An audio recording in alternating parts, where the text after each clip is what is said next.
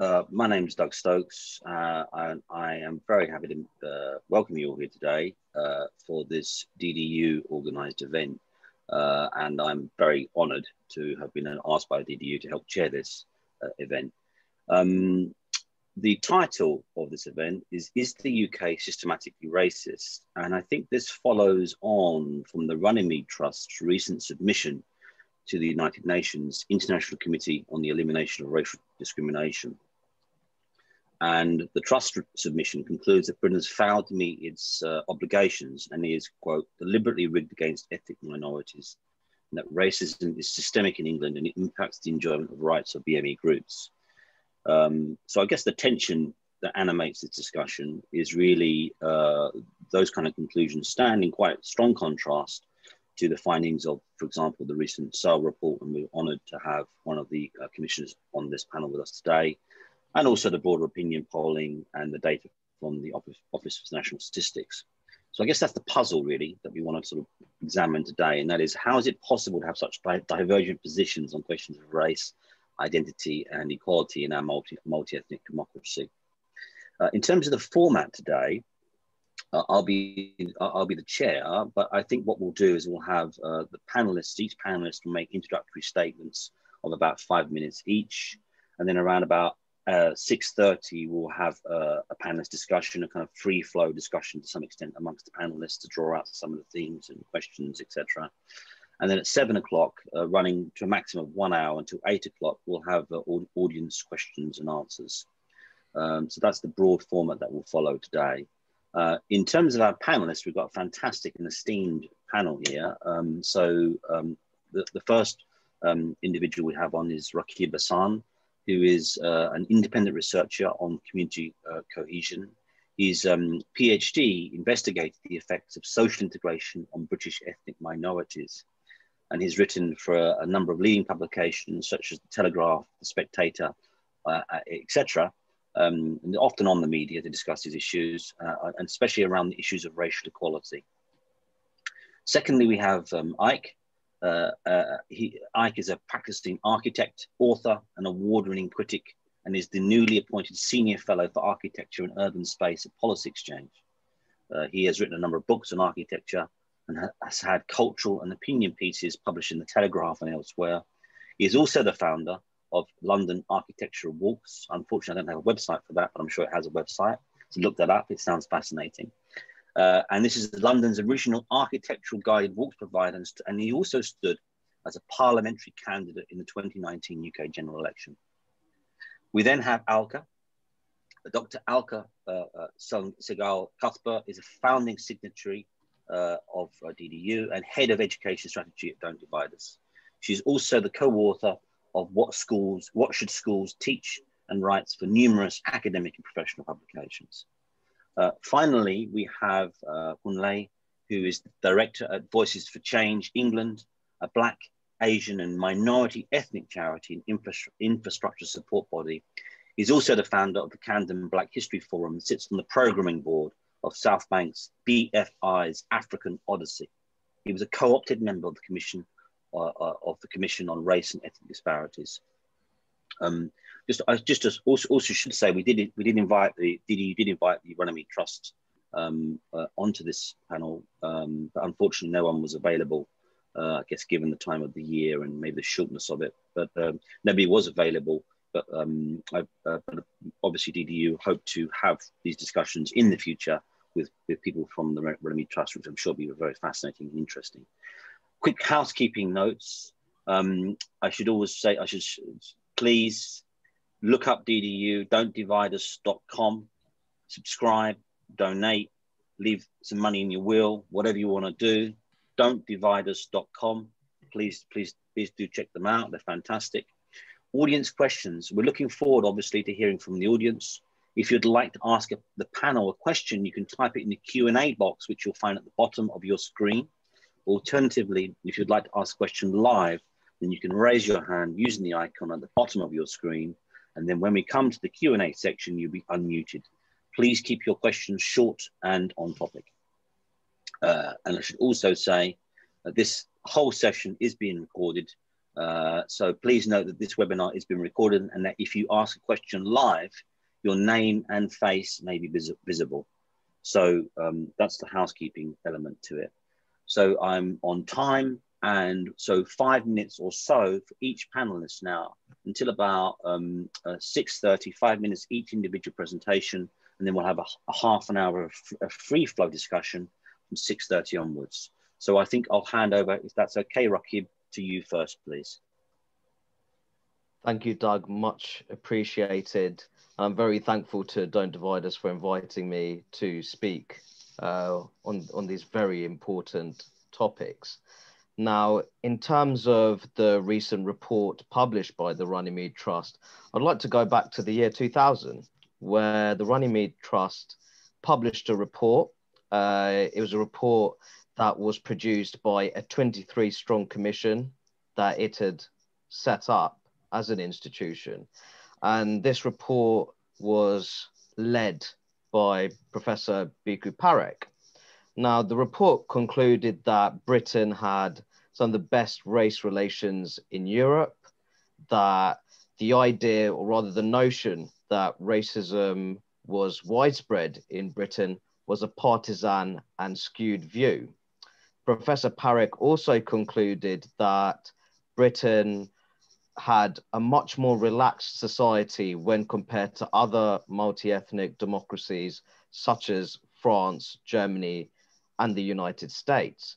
And I feel that the findings of that report back in 2000, in the year 2000, much of it very much rings true today. I think that when it comes to the provision of anti-discrimination protections, the UK is very much a European leader. It certainly outperforms a number of white majority multi-ethnic democracies in mainland Europe, such as France, Germany, and the Netherlands.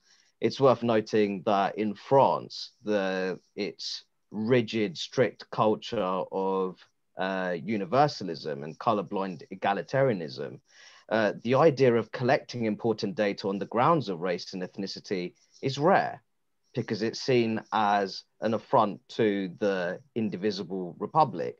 But in that sense, the fact that this culture exists in France means that there's not that, how do you say, that policy approach of targeted interventions which can address those ethnic and racial disparities.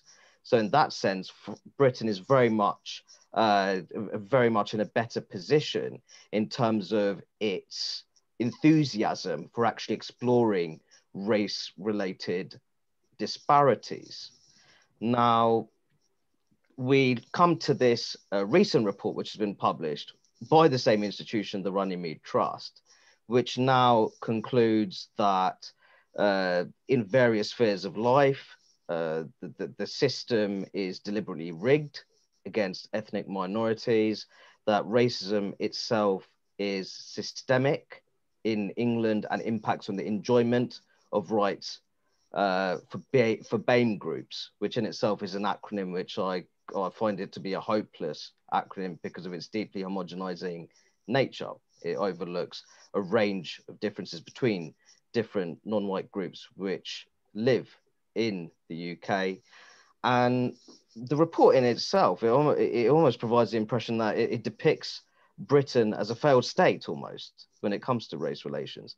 And I think it's quite remarkable that we have an institution where through its own output is essentially offering the view that from the year 2000 to the year 2021, that Britain has descended from being an internationally reputable model for race relations to essentially a systemically racist hellhole, which I think is absolutely remarkable. And it's not the kind of take I'd imagine that many people in the mainstream would embrace. I also feel that the report, it represents an effort to keep the disparities equal discrimination paradigm alive when we have a myriad of social and cultural factors, and this was reflected in the CRED report. You have family structure, community dynamics, socio-cultural norms, regional inequality, and migratory backgrounds and patterns. These are the kind of factors that can influentially feed into a range of racial and ethnic disparities in the UK. So all in all, I think that this report, it doesn't really consider those various factors in detail. I think there's a number of glaring omissions. For example, workers of Indian and Chinese origin, their median hourly pay is actually higher than the white British mainstream. That's not to say that there should be more debates on equality of opportunity, creating a more meritocratic society. How, for example, can we how can we rather generate a greater deal of meritocracy in the labor market, talking about name-blind CVs, those kind of initiatives. Also, how we can reform policing and improve police-community relations. But in terms of the argument of that argument that offers the view that racism is systemic in England, one of the issues that will be raised is policing. But it's very interesting that a recent report published by Hope Not Hate found that 2/3 of ethnic minority people believe that the police were by and large a force for good, and that racism was more down to a select number of individuals. So I think that these are the kind of omissions which, in a sense, reduce the credibility of the report. And I feel that on the whole, when it comes to the quality of the race relations debate, this particular report has not really added or strengthened the quality of those kind of discussions in our country. Thank you very much, Rakib. Can we now turn to you, Alka, please?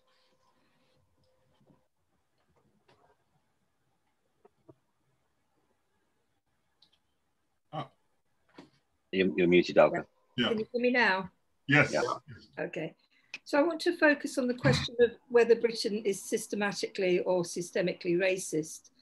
And I think I've got to categorically say no. And the reason is because I think to say that something is systemic or systematic in a society means that you're identifying one factor, in this case race, as having an overriding causal power. It would mean every level of social life, from government, law, civil service, public and private bodies, universities, schools, nurseries, hospitals, churches, all of it, all spaces of civic and personal interaction would be overwhelmingly determined by this single cause. And I think just, a common sense question, ask yourself, what would your life have to be like if that were true? That kind of extensive coordination of political, civic and public and private spheres is actually a feature of totalitarian states. And I think whatever you might think of the current government and its handling of public affairs, Britain is not such a state. I think the empirical evidence points to a much more complex patterns of political, cultural and social power relations in the way that Rakib has pointed to.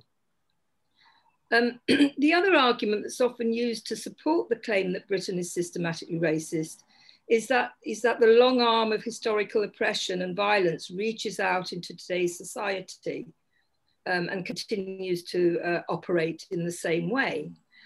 But I think that's, I think there's a little tiny grain of truth in that, but you certainly can't say that colonialism as it existed in the 19th century exists today. I think what you can say is that certainly there are residual influences from the past, because history doesn't sort of chunk itself up neatly for us. We don't have colonialism, but I think we have new forms of imperialism in the form of, say, structural adjustment plans or transnational systems of banking and debt holding. These are transnational arrangements where not everybody is sort of meeting and participating as equal partners. But neither does it mean that all the countries that were used to be called the third world, for example, in the era of East and Western bloc geopolitics, are all kind of remain at the same levels of underdevelopment and really kind of, impoverished and suffering from the depredations of colonialism, this residual colonialism. Because, it just doesn't take into account the reality of, for example, some countries have done better. At one point, the World Bank figures were showing that Rwanda's growth of GDP was actually outstripping that of the United Kingdom, which is not to say that they're, on a par and there aren't other kind of important differences, but just to say it's not that simplistic. And then I think, coming closer to home, we've got the hot potato issue of immigration. And that does affect the material lives of many. And a lot of them are from non-wealthy Western nations, and they experience the negative consequences of an arbitrary, poorly thought out set of immigration policies, not just this government, I think, you know, for a long time now, the most, as we see in the Windrush scandal. I think it's also, and this is sort of a less discussed question, it's also crucial to a question of democratic national citizenship. But for decades, you know, our political class has avoided discussing it in this way, and instead the whole debate has been narrowly circumscribed by statistics, you know, either numbers in terms of the economy or numbers in terms of who's landing where on what boats, and the kind of more fundamental political and moral questions. What kind of a citizenry are we? Who do we let come in? Under what conditions? How do they come, you know, what are they coming into? All those kinds of things have been kind of pushed to the margins of debate if they're there at all. And I think the really coming to an end now, the really annoying thing for me is that this kind of assertion that the UK is systematically racist is sort of part of an emerging form of elite cultural politics, and it obscures the underlying material reality, and it makes it very difficult to have kind of open, good faith discussions about issues like this, rather than kind of position mongering as either sympathetic goodies or heartless baddies. And I mean, there's something, for me, there's something really, really odd about an ideological outlook that on the one hand calls for open or as near possible open borders and, you know, kind of almost sacralizes immigrants, and at the same time insists that the place that immigrants are coming into through any border, whether it's open or not, is an utterly and redeemably racist hellhole, as Rakib put it. I think it's very, very odd, very, very contradictory, and it needs a complete rethink. Thank you very much, Alka. Ike, can I turn to you, please? Yes, good evening, everybody. Thank you for DDU to inviting me to speak. I'm honored to be with the fellow panelists as well. Right, so very, very quickly to start with the question, is the UK systemically racist? In my opinion, shock horror, no, it isn't. That's not to say racism doesn't exist. As an organization, DDU, we've always been careful to say that. Racism sadly does exist, but there's a difference between racism and systemic racism. As Alka alluded to, systemic racism suggests that it's kind of embedded root and branch in every facet of our society, from the police to education to politics. I just don't believe that's the case. So no is my brief answer, but I'm going to elaborate on that, obviously. So the question is, why might so many, well, I don't know if it's so many, why might people such as the Runnymede Trust think Britain is systemically racist? Or why may they say they think it's systemically racist? Why this disparity, is what I'm going to come to shortly, between what I'm saying, what we're saying, what was said in the CRED report, and what others such as Runnymede Trust are saying? Why is that there? Now, I think it's there for a number of reasons. I think it's there because primarily, I think even the Runnymede Trust is pointed out by what Rakib referred to in their earlier report. I'm pretty sure, I hope they would agree that we've moved on in terms of race relations in this country, and we're a less racist country than we were 30 or 40 years ago. Overt signs of racism that people maybe have been familiar with in the 60s or 70s do not exist anymore. So in a way, in order for some people maybe to give the kind of narrative, to keep the narrative of systemic racism alive, they've had to say that racism has become covert. So it's all these kind of things that don't require evidence and that they can't be proved, such as the idea of white privilege, or the idea of unconscious bias, or the idea of microaggressions. These kind of weird, kind of amorphous quantities that can't be proven, but we are assured still tell us that racism exists. And of all these new forms of covert racism, sorry, I think the biggest one, and the one that runs like a freight train through the Runnymede Trust report, is this idea of disparity. They cling to this idea of disparity, which they highlight in various ways within the report, as evidence that the UK is systemically racist. Now, I think there's a number of problems with saying that and using disparity to kind of automatically assume that Britain is racist. The first is disparity does not in itself prove discrimination. There can be disparity for all number of reasons. Just because there's disparity, it doesn't mean there's discrimination. Life is imperfect. Life is irrational. Obviously, we'd love a kind of society where racial demographics was represented in every single profession. It's never, ever going to happen. Life is irrational. Disparity does not mean discrimination. That's the first reason.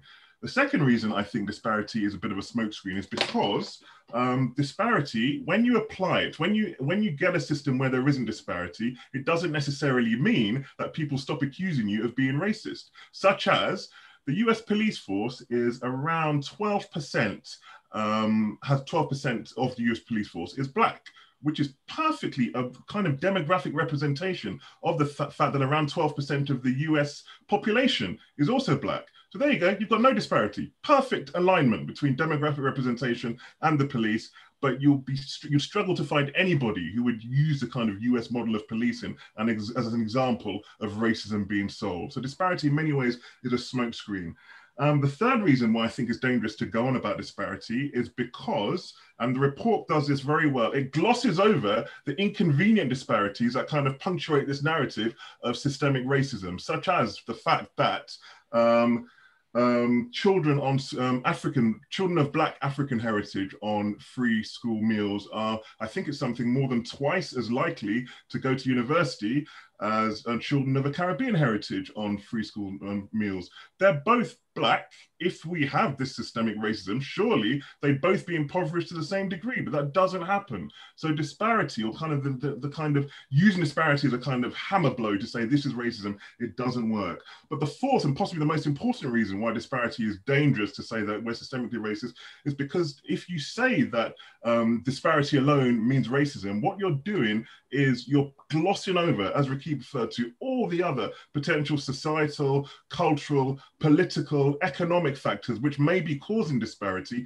and you're just going for racism. So what does that do? It means that the real reasons that are causing those disparities are suppressed and they're never addressed, which in turn makes the grievance and resentment and racism worse. So it's a kind of hamster wheel of resentment and grievance from which there's no reprieve. And as I say, I think we just need a more nuanced and intelligent approach than just saying, oh, there's disparities, that means discrimination, because it can be there for a whole number of reasons. And just to conclude very briefly, I know anecdotes are of limited evidential value, but I'm going to mention one here. One of my hobbies is I'm a campanologist. A campanologist is someone who rings church bells. Now, I've got no idea, but ever since I was a child, I have loved the sound of church bells. I just love them. It's like some hypnotic effect it has upon me. So I'm a member of the Middlesex County Association of Church Bell Ringers, and I've been around churches all across London ringing bells. Now, while I've been doing that, I've never met anybody else amongst these bell ringers who is Black. I've got to make clear the racial composition of my fellow bell ringers is beyond irrelevant to me. But the fact is, it's primarily been white, elderly, not always elderly, but it's primarily been white people who have been ringing the bells, but they're the ones who I ring with and who taught me how to do it. Now, if the Runnymede Trust was analysing church bell ringing in England, they would look at the fact that, oh, there's hardly, if any, Black people at all, and they would say that church bell ringing in England is riddled with systemic racism. But there could be nothing further from the truth. They're a wonderful group of people. They welcomed me. They give me this gift of this ancient tradition, and race didn't come into it at all. So I think we've got to be really, really careful about just using disparities and saying that instantly means discrimination. Going back to my anecdote, what actually unifies us when we're ringing bells is the fact that we're doing something we all love. We're a shared community. Race is irrelevant. It doesn't matter what race or color I am. We're all doing something that we love, and that unifies us. And I think this idea, in order to counteract this divisive narrative of disparities instantly being systemically racist, we have to focus more on what unites us, what unifies us, whether we're a family of parents and children, a family of nations, or a family of citizens within a country. These are the things that unify us, rather than anonymous kind of statistical anomalies that may say disparity exists. Let's instantly say that means systemic racism exists as well. Great, thank you very much, Ike. And we'll turn to our final panelist, Kunle. Thanks for this opportunity, Doug, and good evening, everyone. There is much that's been said already that I completely agree with, and I think central to the discussion around race that we're having at the moment in society is a battle over logic and reason. The absence of that unfortunately, in many ways informs this report that Runnymede have produced. My organization, Voice for Change, have, well, until recently, very good relationships with Runnymede, and we've collaborated on research in the past and in developing discussions and seminars such as this around race. There's always been a healthy disagreement, but never to the point where I've experienced the level of hostility and volatility since the CRED report came out. And so in looking at this report from Runnymede, logic and reason has what's been informing my view of it.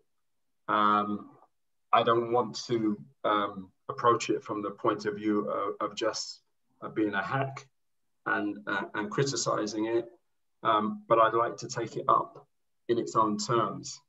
So when I read something along the lines of, it is stunning to read a report, and this is the report's critique of CRED, it is stunning to read a report on race that repackages racist tropes and stereotypes as fact, well, into fact. I thought that's an interesting quote because it touches on something that the previous speakers have also talked about, which is the need for specificity and precision in the way we carry out our research and the way we develop our ideas. And certainly in looking at the CRED report, it was very clear that the question of simply lumping all Black and ethnic minority groups together as a whole and not having the opportunity to drill down into the experiences of different ethnic groups was central to getting a better and more informed understanding of what constitutes racial disparities in the 21st century.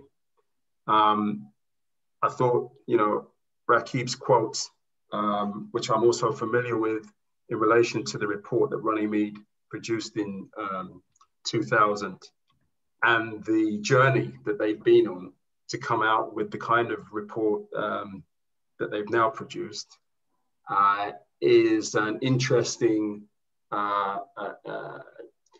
metaphor, I think, in many ways for our time.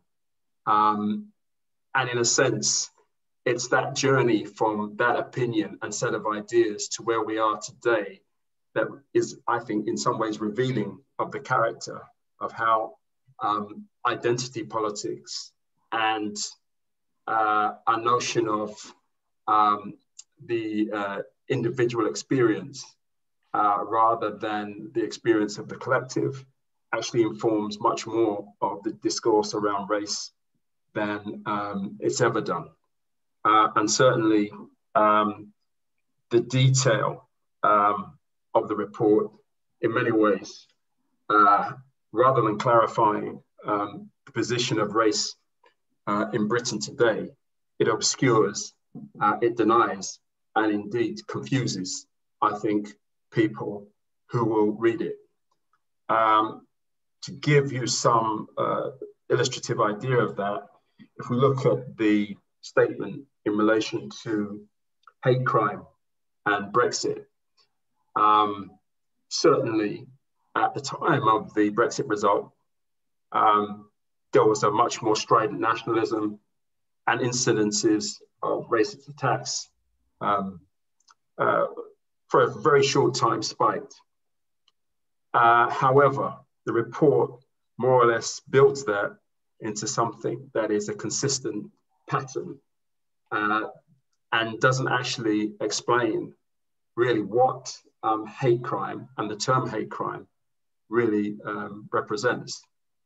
I say this because a few occasions when I've been at the Home Office talking to senior police officers and also organizations in the community that respond to hate crime, when I posed the question of, well, how many convictions have actually arisen out of the reports of hate crime, I was met with a kind of blank stare and incredulous notion that anybody should want to question the data and statistics around hate crime by looking at actual convictions.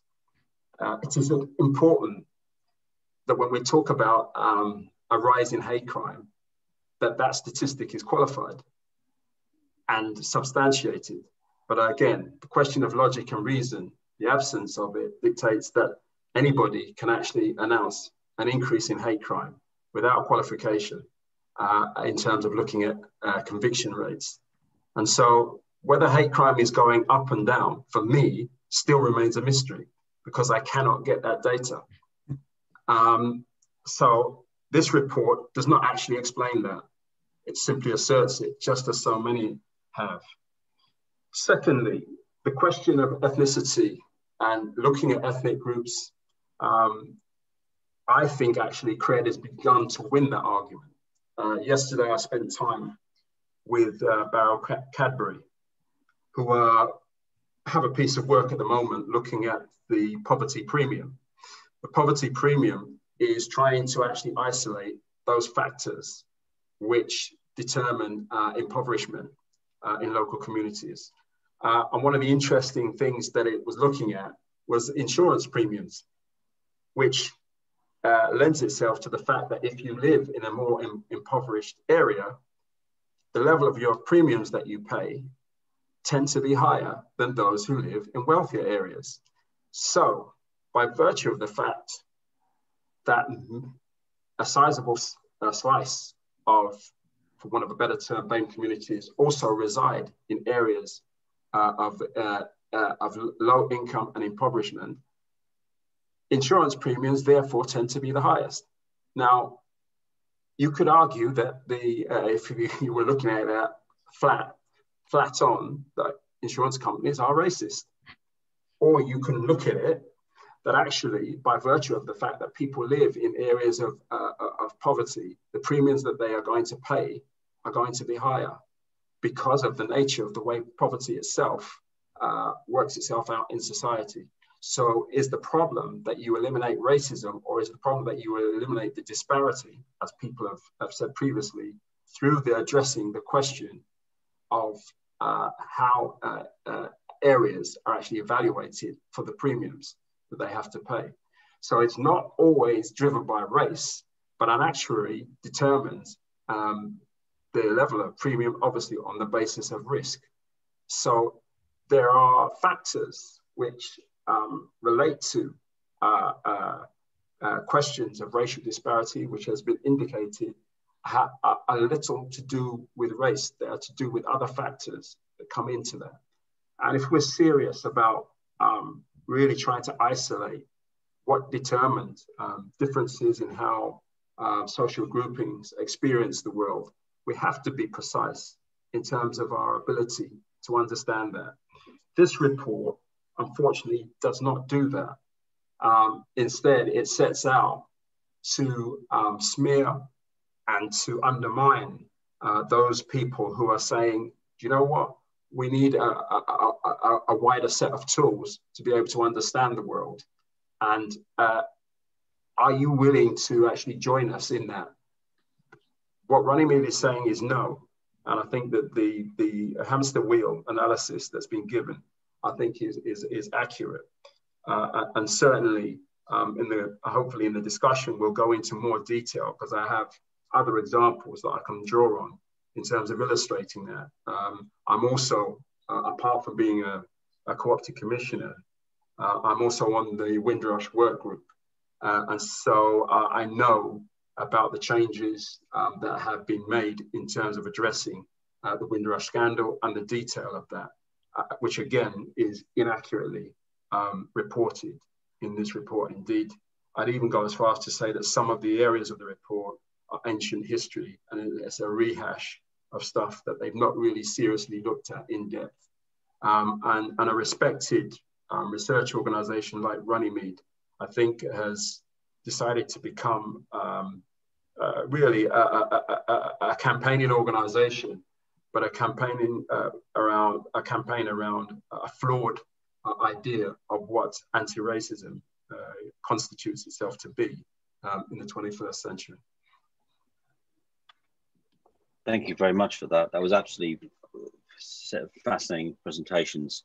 I think what we have now about 25 minutes or so for sort of more of a free flow discussion amongst the panelists. And then we'll move over to questions that from our audience around about 7 o'clock. But just to sort of try tie some of these elements together and maybe sort of generate some avenues of thought here. And I say this, but nobody from the Runnymede Trust is here, and I don't think it's not about DDU versus the Runnymede Trust. This is ultimately about advancing debates and our knowledge on these crucial issues of equality, identity, and race in a multi-ethnic democracy like the United Kingdom. But in terms of like tying some of the commonalities that seem to come out of the various presentations, the first one that struck me was nobody's denying racism per se, but individual instances of racism doesn't necessarily equate to a systemic process of racism itself, right? So you can have somebody could burgle a house, but it doesn't mean the entire neighborhood is characterized by crime, you know? So it's basically, you can have individual instances, idiots and racists, etc., that we should utterly condemn. That doesn't necessarily mean that that doesn't prove necessarily the existence of a system. That seemed to come out of all the presentations.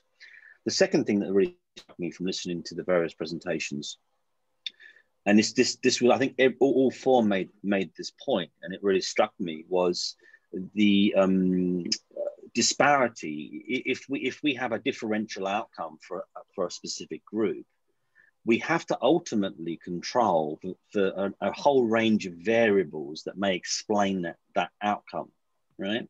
And race may well be one of those variables, but I think that we also have to control for example, education, socioeconomic background, cultural values, family structure, and those kind of things. So that seemed to come out from the various presentations too. In other words, disparities do not necessarily equal discrimination. And I'd like to push the panelists a bit more on that as well, because it strikes me that when we're looking at this, we tend to be overly focused on negative disparities, and therefore we miss the positive disparities. I think Ike mentioned, for example, really stood out to me, the differential exclusion rates and progression rates of Black African young people and Black Caribbean young people, and that then tells a very interesting story, does it not, about the kind of the British Black population, and so if we are seeing these differential outcomes amongst these various groups, how then do we explain that, and also how then do we capture the positives as well? So if some are doing really well, how then do we capture that?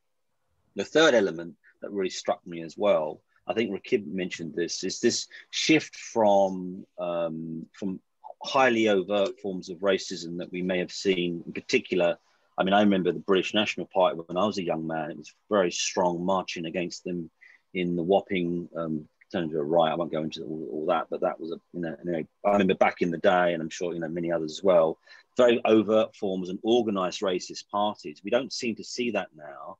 But we do seem to have a shift, and I think I mentioned it too, from this kind of overt racism to now an emphasis on sort of subjectivity and emotion in terms of essentially I feel it and therefore it must be true. So I think microaggressions, unconscious bias, etc. And so that then strikes me, and this came out of the presentations too, that this is something I'm asking the panelists, is there a kind of like a danger in that, insofar as it almost becomes kind of like thought policing, if you see what I mean? It's like a sort of an Orwellian element introduced now into our culture, where we go, racism becomes the kind of the key metric through which thought and emotion are policed, to the extent, and we, where elements of subjective harassment in the workplace can literally be you don't look at somebody in the eye, or somebody doesn't receive an email. These are actually recorded instances in law, you know, and they've been taken to employment tribunals. So that's interesting then, isn't it, in terms of how we go from overt to covert, and the subjectivization and the emotionalization around these questions in terms of this kind of alleged or maybe existing covert forms of racism is kind of almost in the eye of the beholder. The other interesting element, and Alka touched upon this as well, and we've got a question lined up a bit later on that hopefully draws us out too. And I think, Alka, you mentioned this, and I thought it was really interesting in terms of you sort of suggested that race, on these debates about race now within elite discourse, almost are used and they kind of supplant an emphasis on socioeconomic or even class as a form of oppression, or as a form of disadvantage. So in some senses, Alka, you seem to suggest that these debates now are almost like a new elite moral economy, where race has become this kind of, I guess one kind of mentions of, but almost like a secular religion, whereby kind of post or liberal institutions re-energize themselves as moral actors through adopting a kind of savior type way, and therefore, so do you see what I mean? Without having necessarily to deal with some of the deeper contradictions that you mentioned, Alka. So I thought that was a really interesting point, and I'll be quiet in a second. But the final thing is this: in terms of the Runnymede, then, and these various debates, how then? I mean, this is quite a broad question. How then do we explain the continuity of these narratives? I mean, if we put it in very crude terms, the panelists say one thing, but obviously the Runnymede have their position. So then, how then to explain the continuities? What's if the data says one thing, but we still have a very strong continuity of it, of a counter narrative in the kind of media, etc. How to explain those continuities? So that's just sort of some of the sort of key ideas and commonalities that I took from the various presentations.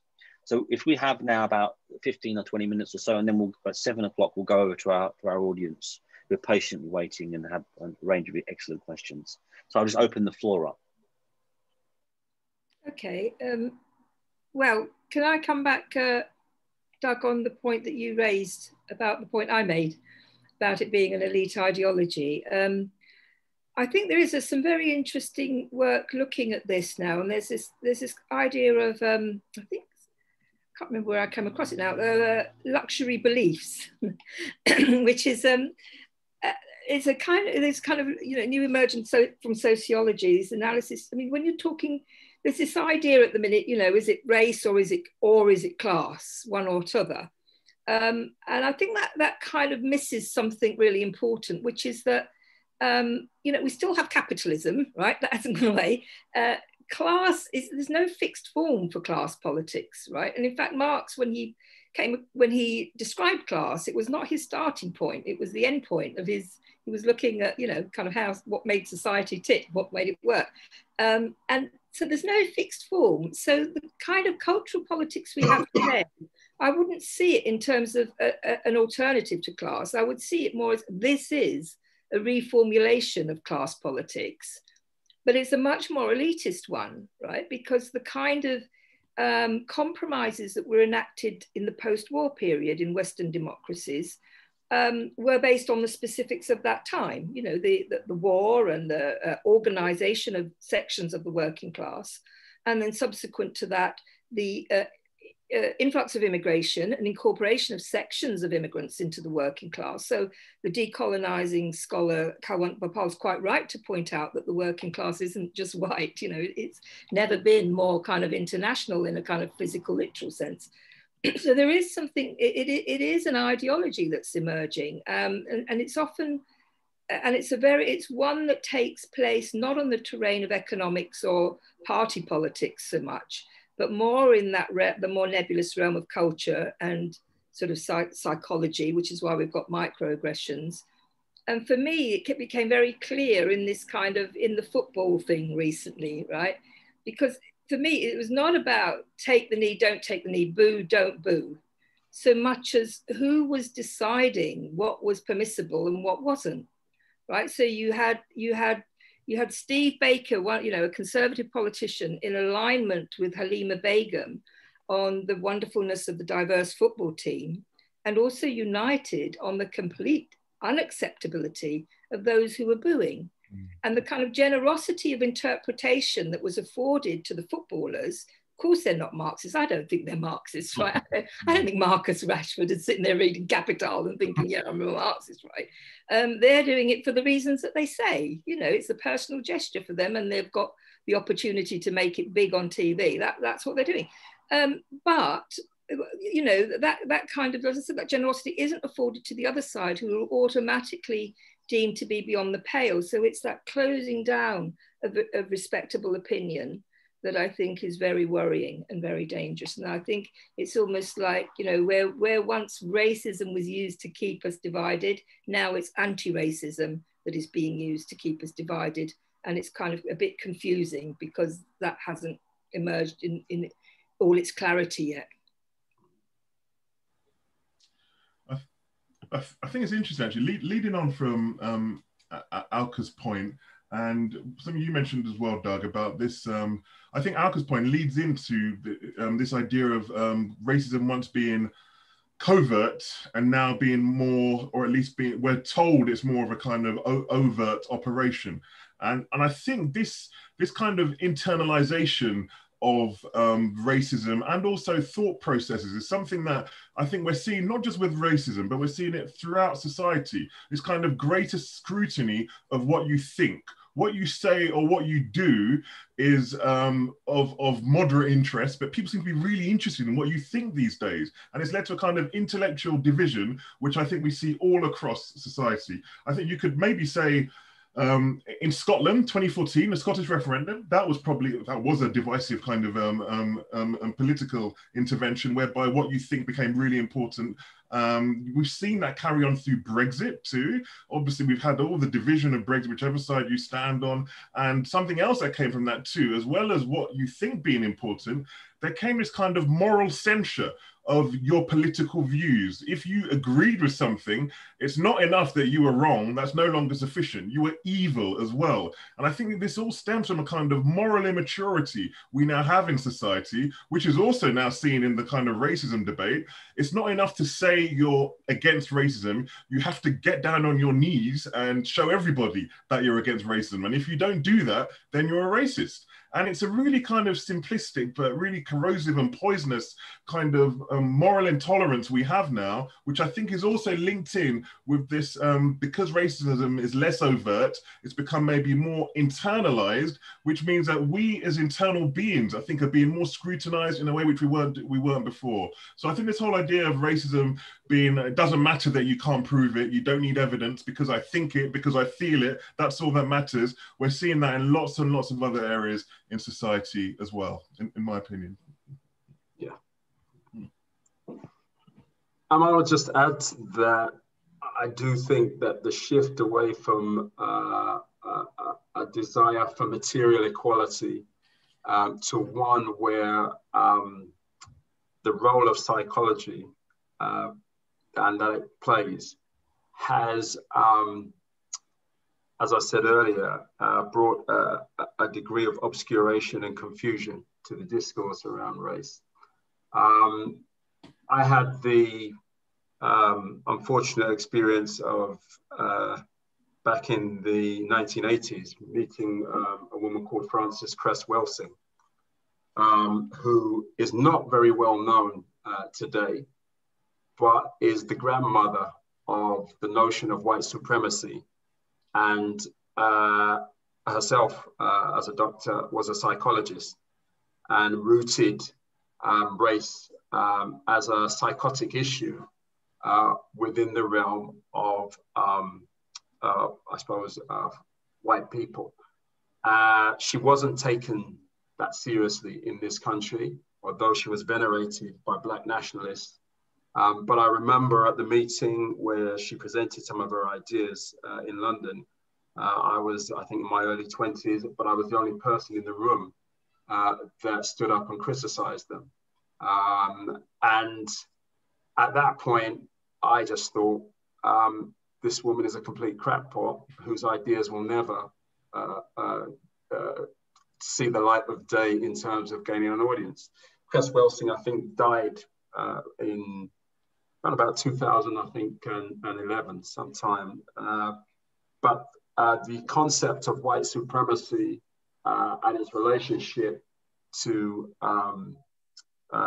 racial discourse in terms of trying to understand racial differences and disparities through white psychosis is now obviously front and center of the discourse around race. And so what was marginal and kind of existed within academia, and I'm sure Alka and Rakib could probably have a lot more to say about the influence of academia in terms of the current discourse around anti-racism. Now, I think it's hugely important that that academic sphere is challenged. But I do feel that at the moment, those of us that want to actually have a better understanding of the role that psychology plays in the discussion around race are a bit on the back foot because of the amorphous nature of the ideas and the idea of actually, to be blunt about it, losing your job if you don't toe the line.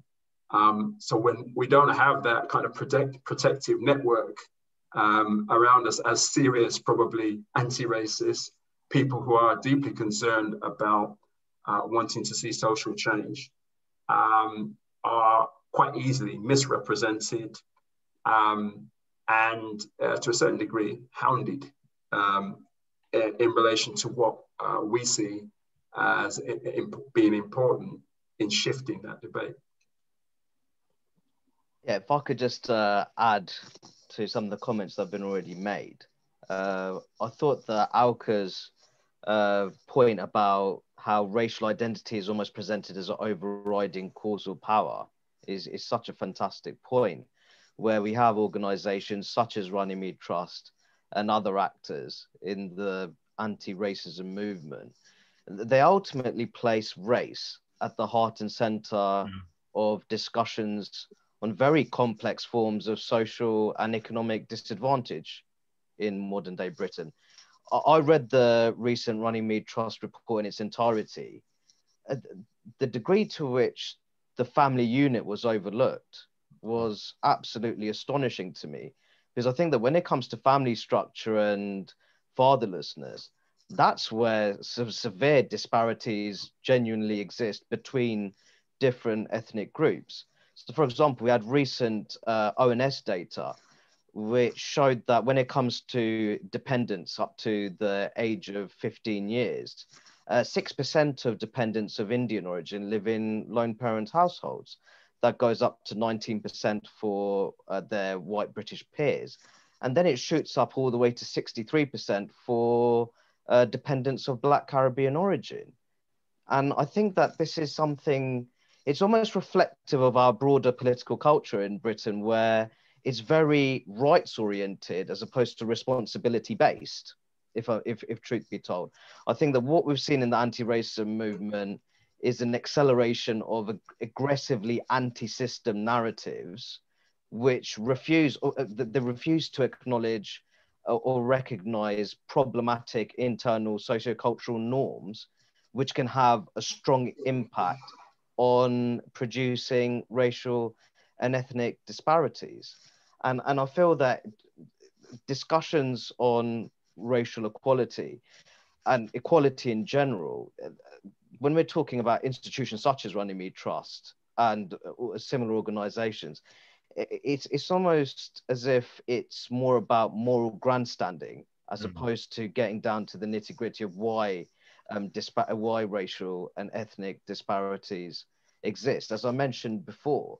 And this was something that was also reflected in Lewis Goodall's recent segment he did for BBC Newsnight, looking at a range of racial and ethnic disparities, where he looked at household assets. Now, certain ethnic groups may have lower average household assets because they're just more recently arrived. Sometimes it takes certain groups to bed in.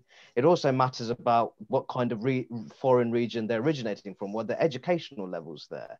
what the kind of socioeconomic resources that first generation migrants come with when they arrive to a new country.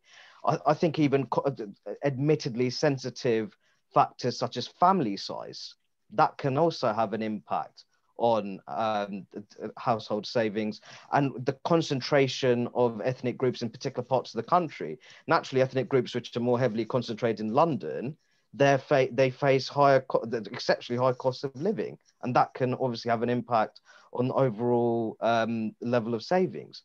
It just demonstrates how ethnic and racial disparities across a range of issues, that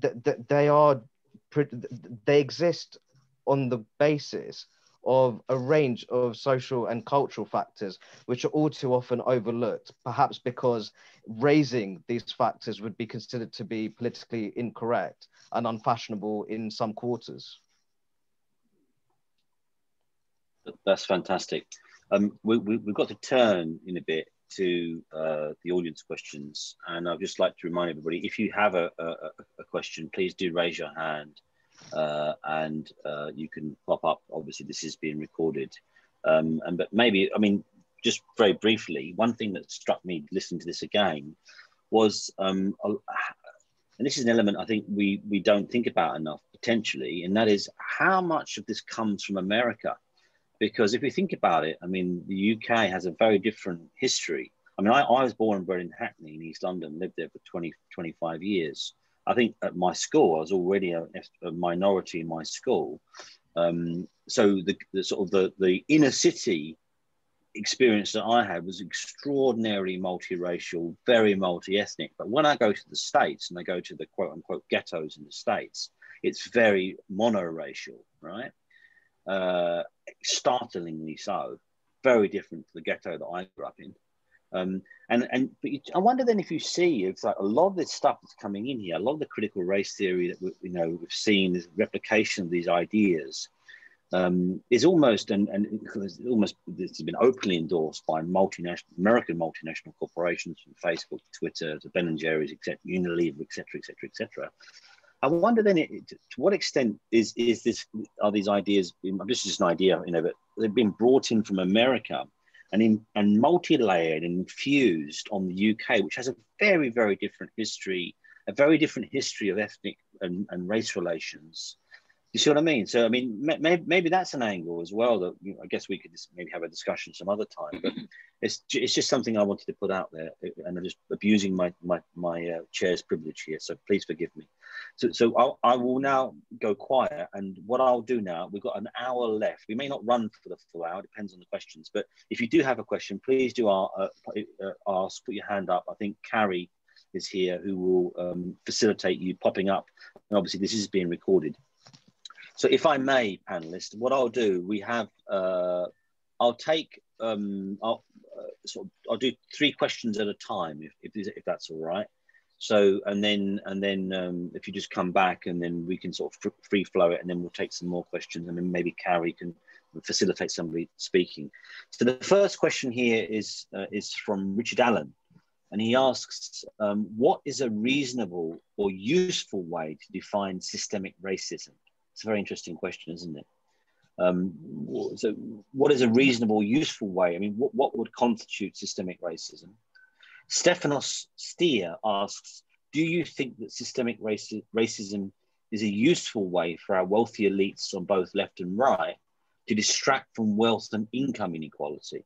So I guess it speaks to the point you made earlier in terms of the kind of the socioeconomic elements of this. And Colin states, I heard a woman on the radio phone recently refer to the CRED report, claiming the report said that racism does not exist in this country. Unfortunately, her claim was not refuted. What can be done to stop the spread of misinformation about the CRED report that has been widely expressed on mainstream media? So essentially, what is systemic racism? Is it a useful way to ultimately distract from other elements in our society? And what can be done to counter the alleged misinformation around the CRED report that we see on the mainstream media? Well, shall I kick off then? Doug, want to just, I mean, Len. I think really just to sort of go back to what I said in my opening remarks was that for me, for something to be systemic, you would expect to see, you know, a kind of pattern of empirical observable things across a section of different areas of social life. So, you know, it's perfectly true to say that, you know, legal change is limited, right? Because you can have legal equality, but still have discrimination, because it's not like everyone wakes up in the morning and behaves and conducts their relationships according to the latest law that's enacted, you know, that they may have heard a bit about on the telly. That isn't kind of how norms work, but you would expect to see, you know, a sort of quite a systematic pattern of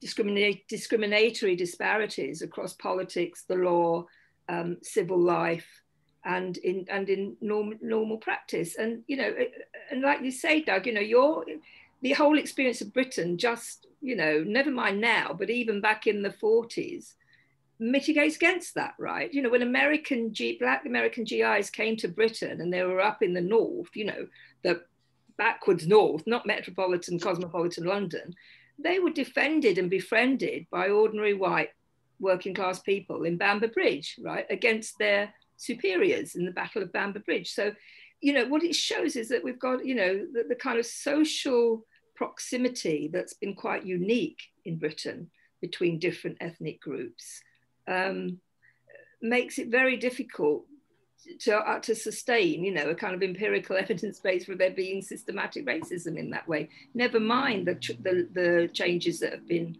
enacted by through the law. Now, you can say that, you know, people then weave a narrative to sort of boost up the political generosity of the British ruling class, and which would be wrong, you know, because as with any kind of major social development, it isn't just the result of the largesse of the political leaders, and it isn't just, you know, the sort of totally the efforts from below. It's an interaction, you know, it's a kind of weaknesses and strengths of the different players involved in fighting for change at that time.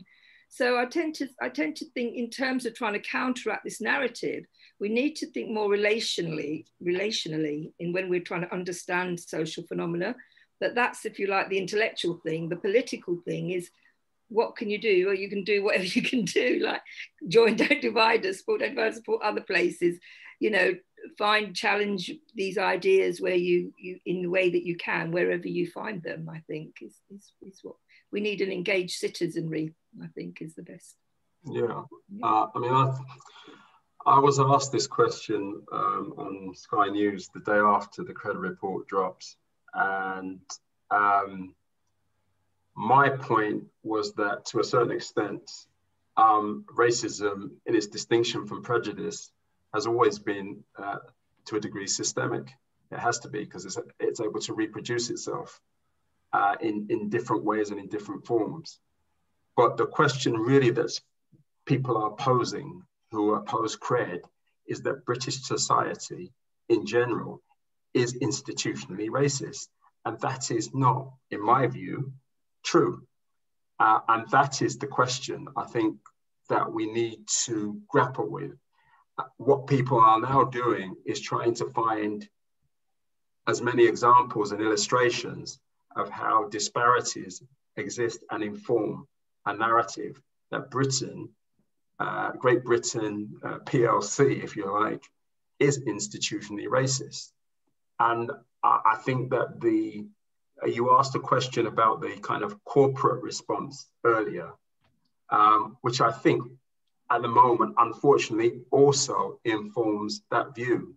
The self-flagellation historically of institutions in this debate is also feeding that kind of frenzy. So the National Trust report, which I'm sure people have come across, suddenly everybody is in this feeding frenzy of determining where it was somewhere along the historical line. They were institutionally racist, which of course for the Runnymedes of this world feeds that notion and brings credibility to the fact that, you know, Britain as a whole somehow is institutionally racist. I think that it's interesting the point that Rakib made about that quote from the Runnymede report in 2000, that he could add to that the EU in 2019 also did a survey looking at racism in Europe and found that Britain as a whole had the best relationships of all the EU states. Indeed, Finland, it was something like over 60% of the ethnic population had experienced racial harassment in some form or other. And it was also higher in Germany and in France and in virtually every other country in Europe. So it is not just the view of, I think, people on the right or even left of right of centre Labour supporters that we have a lot to be, you know, proud of in terms of the way that race relations has been developed in the UK. That is also the view of objective of surveys and research. So, you know, coming back to your point, the question really is about, well, why are we having this discussion now? I think it's one of the questions that bothers me. Why not in 2000? Why was it that people were more optimistic about society? And yet I would say that there's less racism around today, but yet we're more pessimistic. Yeah. Yeah, if I could just add to some of the points that Kunle has made. I think if you're going to claim that a country is systemically racist, you're going to have to bring some strong evidence to the table to support those claims, because they are very serious claims. I think, for example, the most recent crime survey for England and Wales found that people of Indian, Bangladeshi, Chinese, and Black African origin were more likely to have confidence in their local police force than the white British mainstream. A range of surveys show that ethnic minorities are traditionally more satisfied with the way the democratic system works in the UK. And a report that I did myself recently showed that non-white people are more likely to report life satisfaction than white British people. So, and of course, that could also be down to the fact that migrants who have moved to the UK, they're coming from unstable societies, countries where perhaps suffer from rampant political corruption. So they have naturally more positive orientations towards British democracy. But if you are truly arguing that England is a systemically racist country, I just don't see how that matches with the survey data which actually exists. And I think that while, you know, people within the Runnymede Trust and other organizations, they may see themselves as genuine anti-racist activists, they should consider the attitudes and views of ordinary ethnic minority people a little bit more when they consider these kind of issues. To overlook that kind of survey data and not to include it in a report, it's almost a case of that's deeply elitist behavior in itself, in a way. And I think that the study that Kunle is referring to, another country which didn't fare too well when it came to those figures on anti-Black discrimination was the Republic of Ireland, which was notably higher than the United Kingdom. Finland was exceptionally high, didn't fare well at all in that study. And I do think that if you ultimately make a country level evaluation, which if you say England is a systemically racist country, you have to make those country level evaluations in terms of how England compares with other nations. That's not to say that improvements can't be made in England. I think that more generally, the labour market in England, I'd like to see more name-blind CVs. I still think that people with culturally distant sounding names, they are to a degree penalised when compared with people who have more traditional English sounding names. So I definitely think there's a debate to be had in terms of policing. I think that police forces, the London Metropolitan Police, West Midlands, Greater Manchester, even on Somerset, which covers Bristol, I think they could engage more with Black British civic associations and community groups in order to strengthen public legitimacy in their policing plans and methods. But we shouldn't go towards almost the vilification of the police. If 2 in 3 ethnic minority people are saying that the police are a force for good on the whole. So I think it's all about I think I don't want to be over optimistic because I think that's anti-English in itself. But I do feel that a degree of optimism, at least seeing the good in the situation and actually thinking as if we can actually build on what is a fairly good situation, I think that would be a positive and inclusive anti-racism approach. Yeah. Oh, sorry.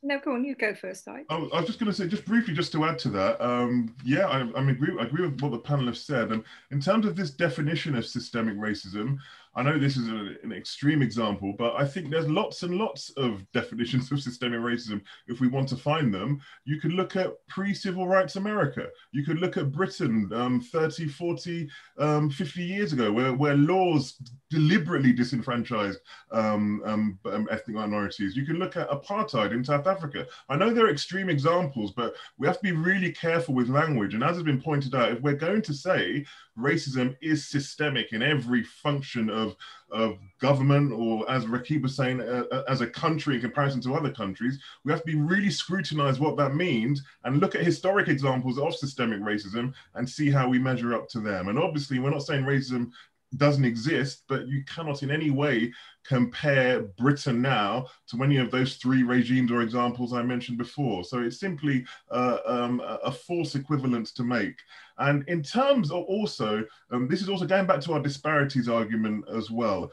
If you look back, I know someone mentioned about the comparison with America. I came across a statistic a few days ago, which just floored me. In 1920s USA, you did have what we would all recognize as systemic racism in most of the country. Black people couldn't live in certain areas, laws were against them, and the judicial system was against them as well. But in 1920s America, 8 out of 10 people incarcerated in prison were white. Only 2, if you like, 20% of them were Black. Now that's been reversed today in a time where, well, America's a different example, but where we'd argue the racism levels are far less than they would have been in the 1920s. The Black prison population, I think, is just over half in the USA. So even when you have systemic racism, such as in the 1920s in America, if you don't look at these other variables, these economic, social, family elements, which we've all been arguing about, then that won't give you an answer to the problem. Because when you had all that, when you had systemic racism in the States, you had a very small Black prison population. Why was that? Because the family structure was much stronger amongst the Black populace in pre-civil rights America. There was less reliance on welfare. The church played a much bigger role as well. So you can't just look, even a systemically racist society, and look at that statistic and say that's instantly racism and don't kind of understand or evaluate some of the other issues that may be at play as well. And just finally, just quickly on this, one of the lines in the report which stuck out to me was in education. Now, education, we've talked about, it's often a flashpoint in these discussions about racism and discrimination, etc. But the CRED report says here, it laments the fact, so it says this is a bad thing. It says current teacher standards contain no reference to race, racism, or ethnicity.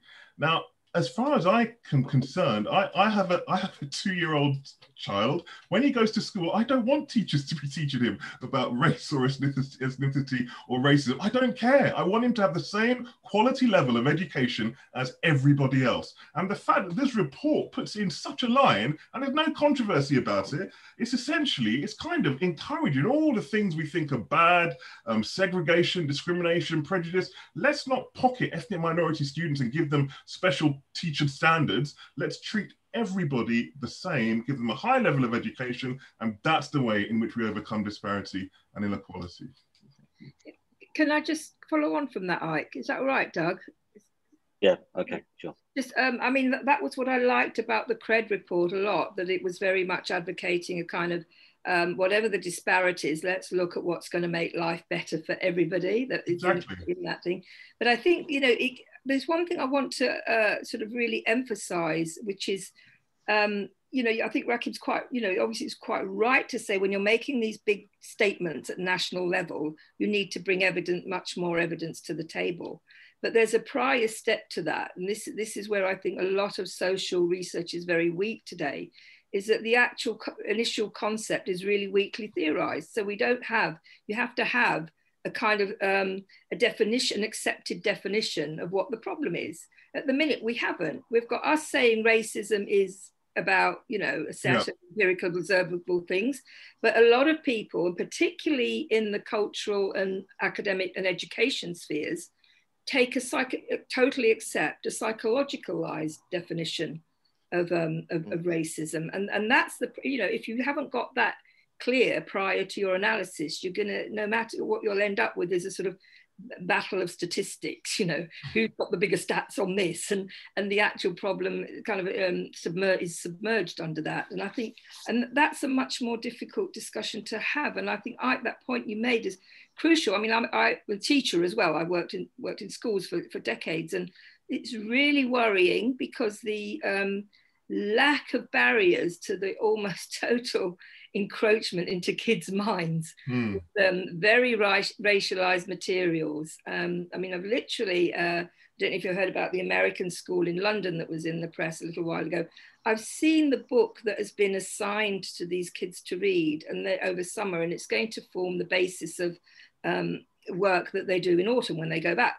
And this book literally, apart from having no literary quality whatsoever, this book actually, you know, it's telling, it's addressed to Black children. It says, you know, you as a victim of racism, you have the right to not listen to what any white person says to you.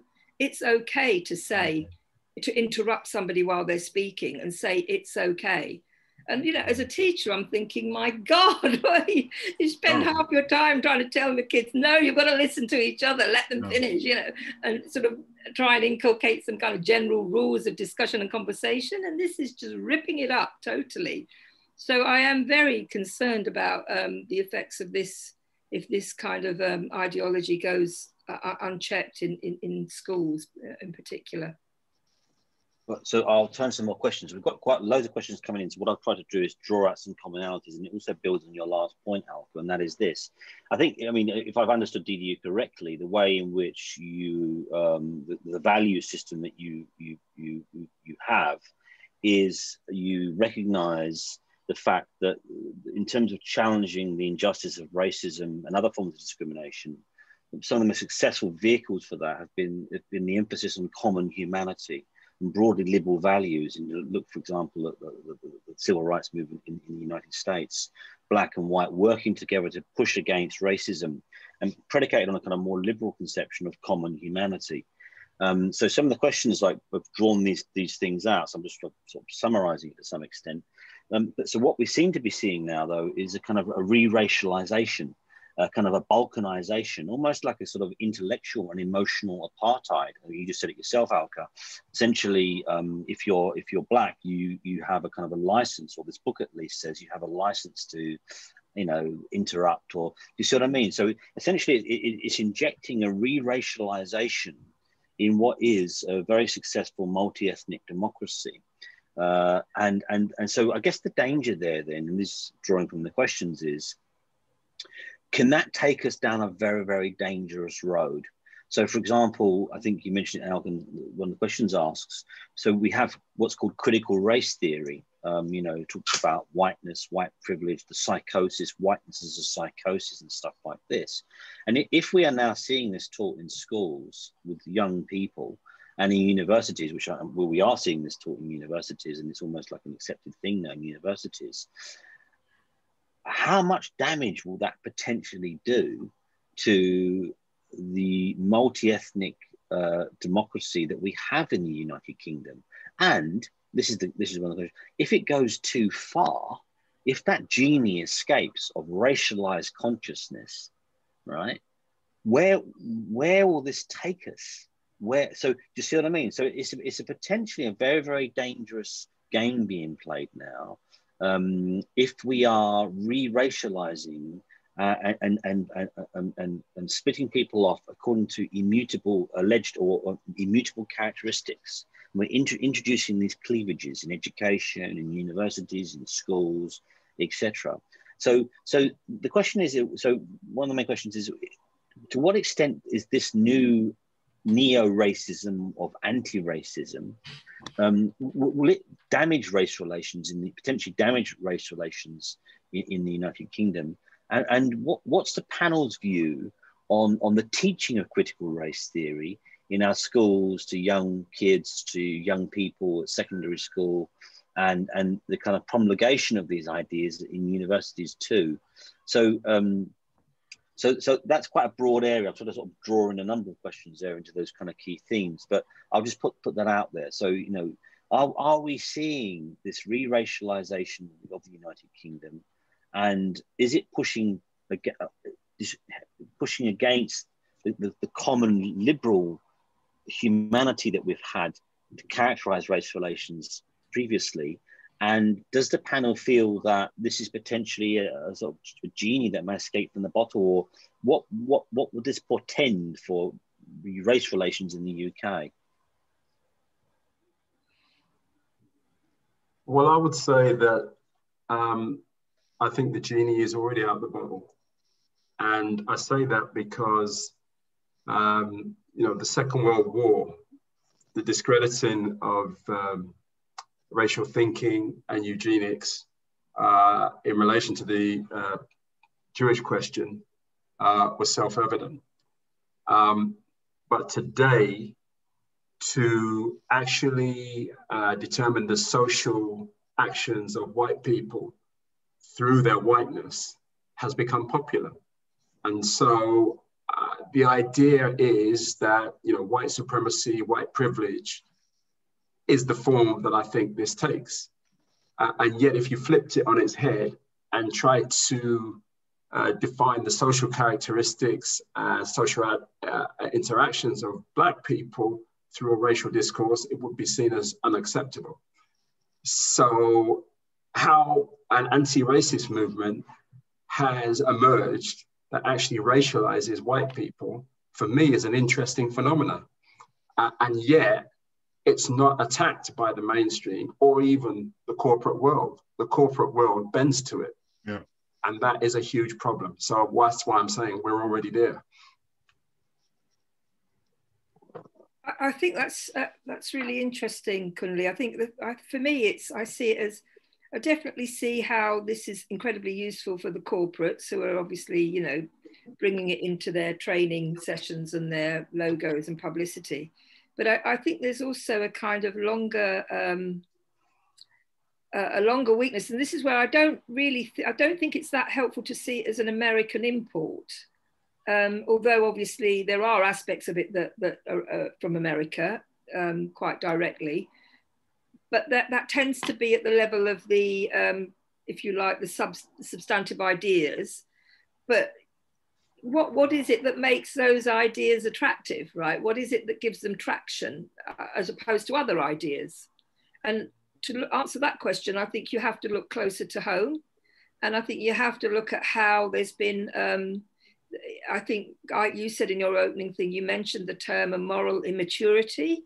And I think that's been very characteristic of quite a lot of public policy. I'm talking about education because that's what I've looked at and studied, but I suspect it applies across other areas, which is that since, you know, with that kind of weakening, if you like, of the consensus that was held in the post-war period, the education policy documents that I looked at, which were from the late 40s to the early 2000s, this was what first really made me aghast. I could actually literally see the diminishing democratic content of those documents.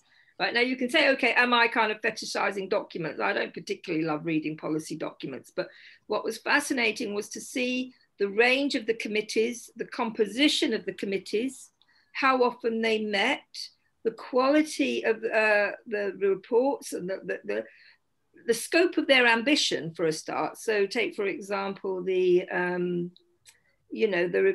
reports that preceded comprehensivization of schools, a major, the biggest educational policy introduction since 47. And those reports, there were like 2 reports, and they're fascinating, right? There's loads of statistical data and analysis, but that's all parked at the back as an appendix, and they signal it very clearly. This is for people who know, these is for, people, statisticians, but the rest of the report is really detailed, and it's in ordinary language, and and they're composed of people, which includes everybody from very few academics in it. There's politicians, church leaders, union leaders, employers, a whole range of people. By the time you get to the 2000s, the reports are like pamphlets. They're made up of committees of about 12 to 20 people who've met, maybe 6 times over a year or something like that. And they're completely jargonized, right? It's just all numbers and jargons, and nobody can make any sense of it. Rhetoric, absolutely non sequiturs abound in it. And for me, I think that really shows that we've seen the political elites either kind of outsource moral decision making to data, or they've just allowed dogmatists to take the lead. And neither of those are any good for democracy, in my view. No. Yeah, I would. I'd agree, Alka, definitely. And what you said, from Kunle's point as well, I too am totally perplexed at how the critical race theory protagonists have got away with promoting what they are promoting without any pushback. And as Kunle said, it's not just a case of no pushback. They've been supported by huge swathes of society and endorsed without any kind of scrutiny of what they're proposing. Now, I think we can sometimes overcomplicate these things, but I think most people would agree with the definition of racism, that is the kind of assignment of derogatory characteristics to people based purely on their skin color. I think you could maybe use it as a general definition of racism. And as far as I'm concerned, that's what a lot of these critical race theory, white privilege ideas do. They kind of assign you these behaviors or influences or impacts through no fault or nothing to do with what you've done or how you act, but purely on the fact of the skin color in which you were born in. And I don't see how you cannot look at that as being discriminatory and prejudicial. But for whatever reason, it's now got mainstream traction. And as Kunle said, yeah, the genie is very much out of the bottle. And although I like to be an optimist, like Rakib mentioned as well, I think we're in dangerous times, really, because these ideas are now being accepted as fact. And almost if you challenge them, you're called racist, the kind of catch-all accusation once again. And it's a very, very dangerous thing if you want to overcome racism, to racialize the debate. It's just a bizarre way of doing it. And I don't get why it's been done. So in terms of would I ban it? Personally, I wouldn't teach critical race theory at school. I wouldn't want it anywhere near certainly primary age school children. Mine's open as a secondary age. But look, if it wants to be debated in university, that's fine. And nothing is beyond scrutiny. Debate it, criticize it, praise it, expose it, whatever. But I don't mind it there. But I'd be very, very wary of putting these theories in front of children. I think that's a dangerous mistake, personally.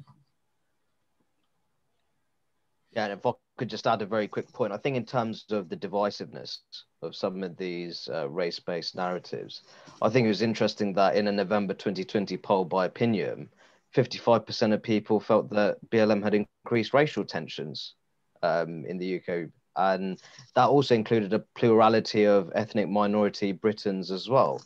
So I do feel that, the concept of white privilege, I think what it has the potential to do is alienate people who would actually want to see a racially fairer society. And I think that if you really want to, strengthen racial equality, it needs to have that sort of broad-based support, in a sense. You need to have an anti-racism agenda which is underpinned by broad-based support. And the issue with the concept of white privilege in itself is that when it comes to important factors which are influential in determining life chances, one being for me family structure and family stability, you actually find greater levels of stability within a number of non-white groups as opposed to the white British mainstream. So, I mean, for me, I think one of the greatest privileges and the greatest advantage you can have in life is if you were, during childhood, you were raised under a stable family unit.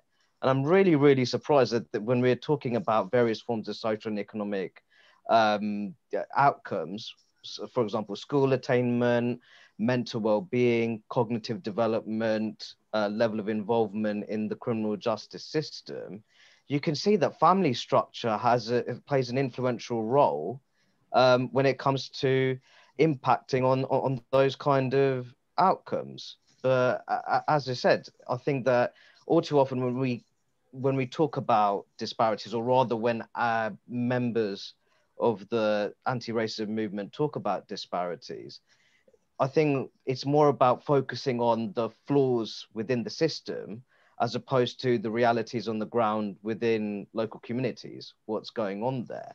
And I think for me, just more generally, I'll just wrap up my point. I think in terms of social policy, the family just simply doesn't get talked about enough in terms of the impact and influence of family dynamics.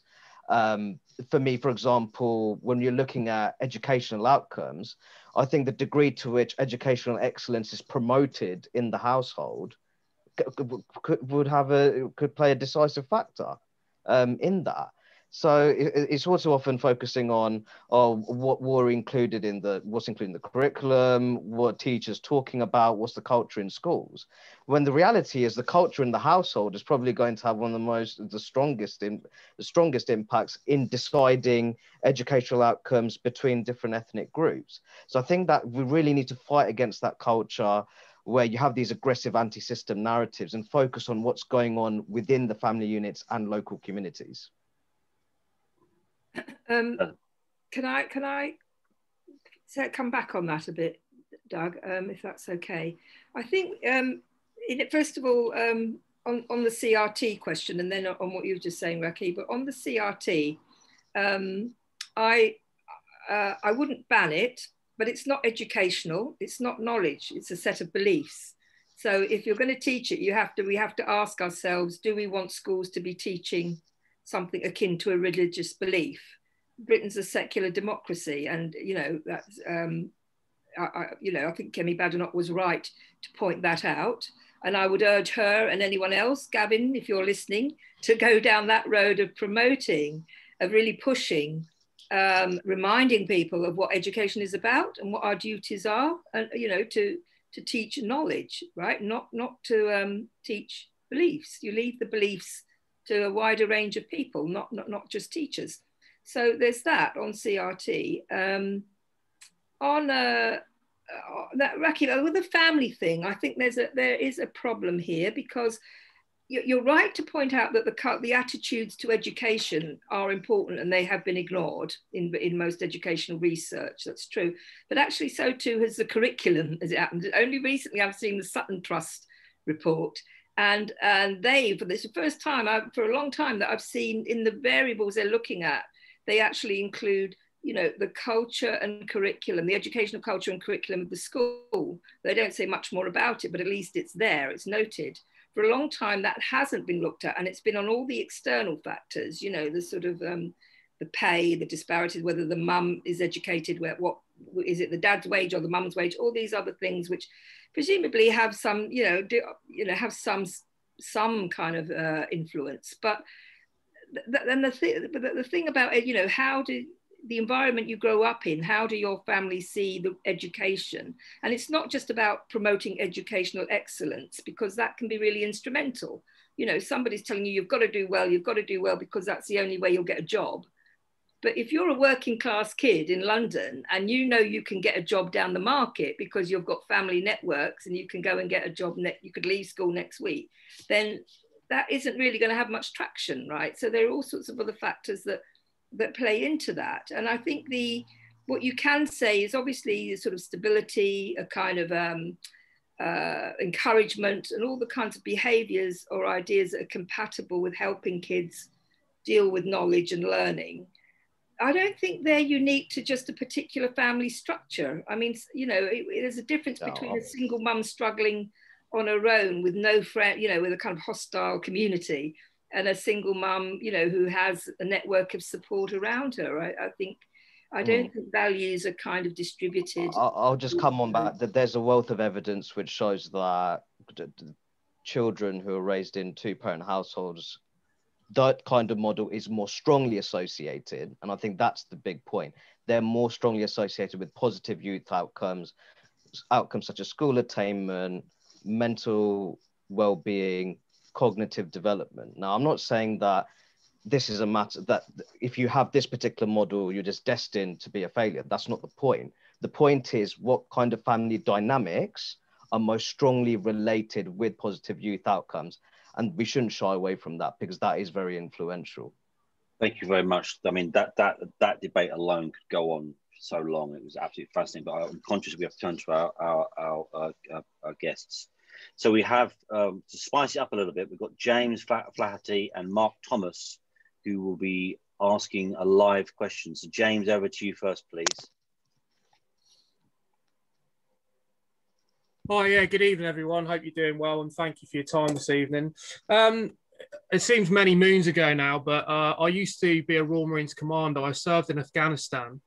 One of the things I noticed out there, obviously I served in the Nadi Ali province, which was Helmand province. A key part of my role was supporting the local police force and the army, basically take control of their region back.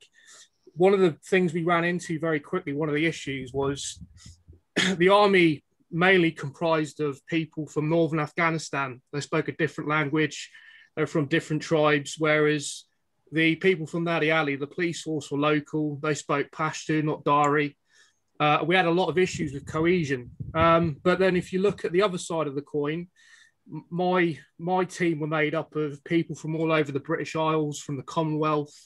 We spoke different languages at times. We came from different religious backgrounds. And because we went through like the hardest commando training, which is the hardest infantry training in the world, all those things that were different about us at surface level were just smashed. Through experience and adversity, we were just a cohesive unit and were effective. So my question is really, looking at both reports, there doesn't seem to be any concentration on any sort of heavy concentration on the armed forces. Is there anything we can learn from this? You know, I know we don't have national service anymore, and I'm not saying let's put everyone through commando training, but is there any sort of good that could come out of forcing people into difficult situations where they have to work together through adversity to smash through any surface level differences and come together as a cohesive unit? That's an absolutely fantastic question, James. And over to Mark. Mark Thomas, please.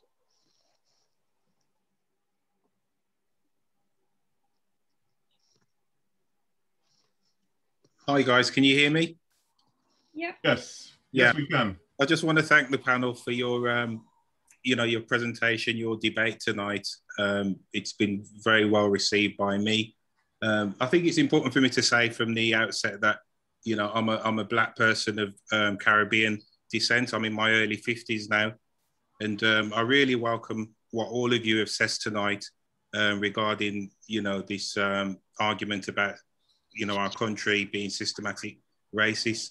I think someone asked a question, and to a degree, part of it has already been answered, is that, how have we arrived at where we are today? How come?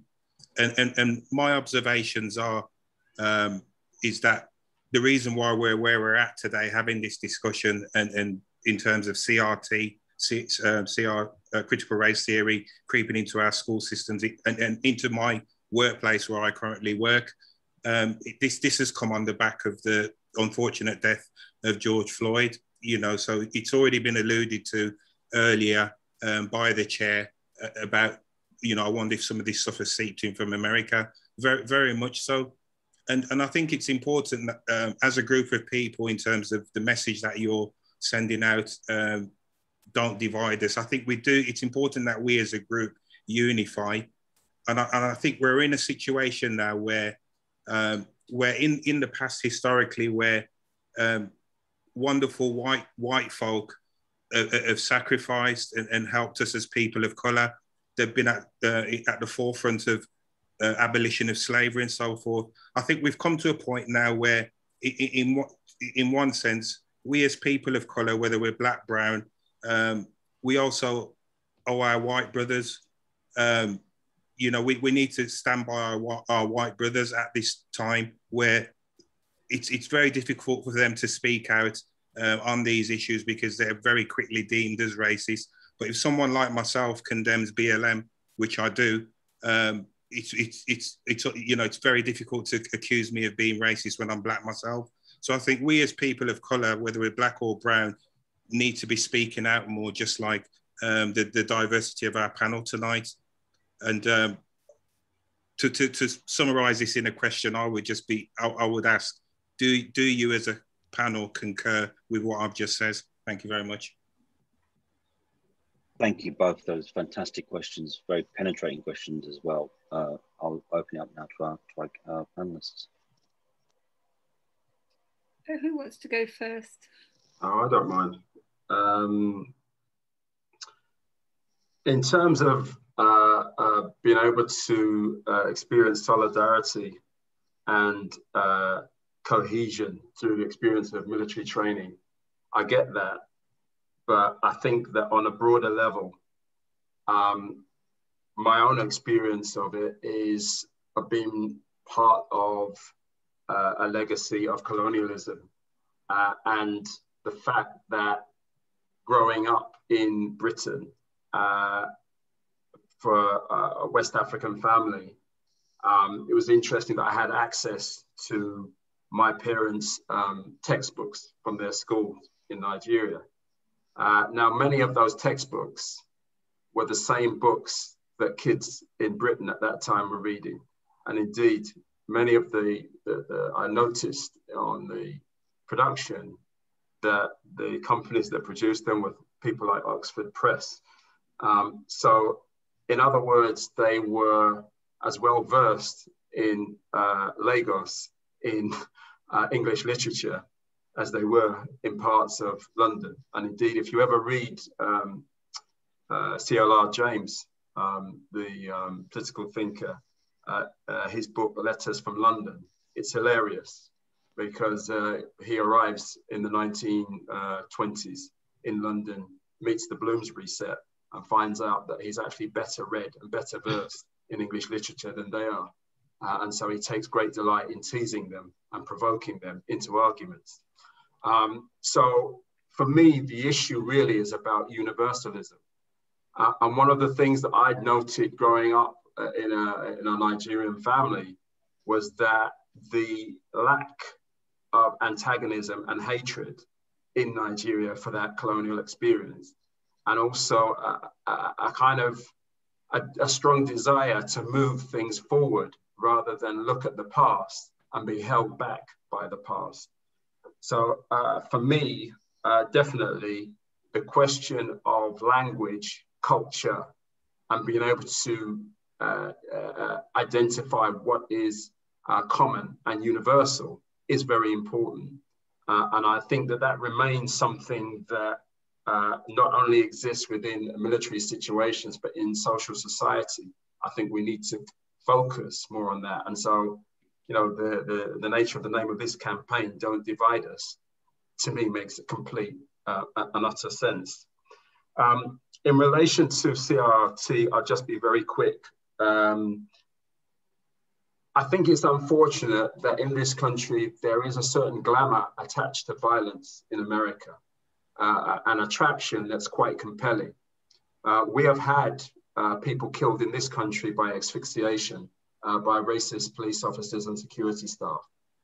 It barely gets a mention. One of the most famous ones was the case Clinton McKirby in Wolverhampton in 1989.